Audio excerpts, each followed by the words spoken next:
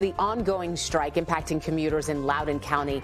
Transit workers are back on the picket line for a third day, demanding better pay and benefits. And News 4's Juliana Valencia is live in Leesburg, where they're already out this morning with the latest on the negotiations. Juliana, good morning.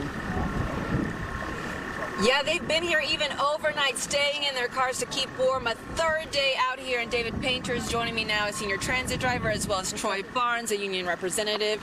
And David, tell me, Kilo says that they recently gave a raise, but you're saying that's not enough compared to the others in the area. We're asking just for a fair contract that everybody else in the region has got. When we got here, we were underpaid. We were told that we were going to get a fair contract, and they just gave us a few dollars an hour for a talking point for their side. But we're, compared to everybody else, we're very grossly underpaid. They cut our benefits, they cut our 401k, and they don't like the fact that we're united. We're one family. ATU 689. We have people all over the world, black, brown, white. We're all brothers and sisters. We're standing out here to get a fair contract, not above the board contract, not more money. We just want the same as everybody else is getting, so we can live and work, live where we work. And Troy, how are negotiations going, and what's expected today? Negotiation went pretty terrible yesterday.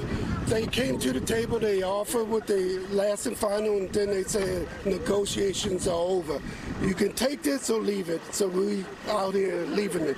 What we expect today is the County Board of Supervisors, Phyllis Sarandon, will come in support of us and show this company that they can't come here on the backs of Loudoun County trying to get whatever money they're trying to get off of Loudoun County. Okay. Well, Troy, thank you. I know we're going to be out here. We're going to check in at 6:45 and throughout the morning. We will not quit. All right, we'll send it back to you. All right, Juliana Valencia on Leesburg, thank you so much.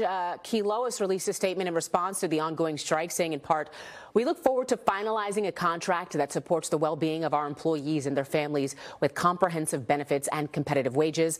Last night, a representative from the company told us they're committed to continue operating as much service as possible.